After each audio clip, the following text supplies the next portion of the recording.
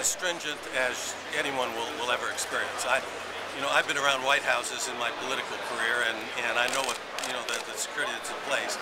The Secret Service is very, very careful here. There will be checkpoints that'll be moving. They won't be the same place. There'll be roads that are open 1 hour, and 2 hours later they'll be closed.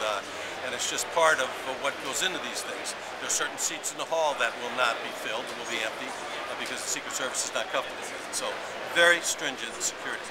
How long has it taken to get a security plan in place?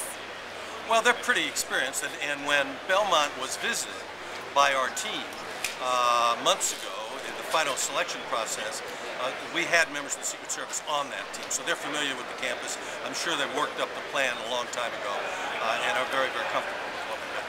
How many officers will there be on campus? I don't know if you feel comfortable disclosing that. I'm not sure, but normally what happens, in addition to the Secret Service, you'll have local police forces, and very often, as we've seen in the first two debates, they bring in police assistance from other forces in the area.